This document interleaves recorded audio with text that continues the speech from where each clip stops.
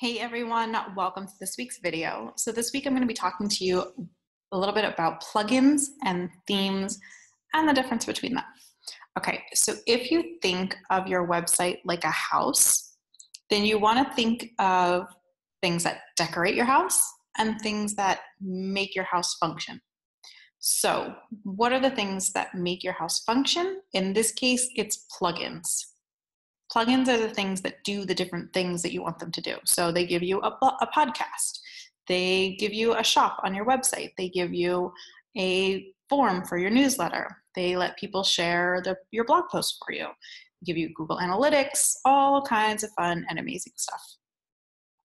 And that's all thanks to the amazingness of plugins.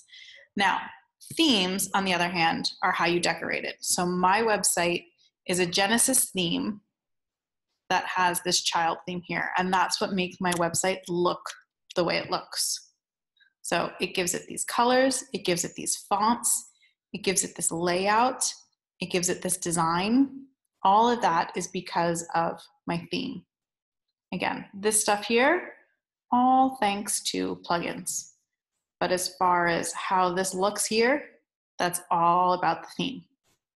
So again, themes are decoration, and plugins are more functionality. Now, that's not to say that there are certain themes that don't have certain functionality, or there are certain plugins that won't give you certain design, but to make it simple and make it clear, if you think of themes about decorations and plugins as functionality, it'll really make it easier for you to understand the difference between the two of them.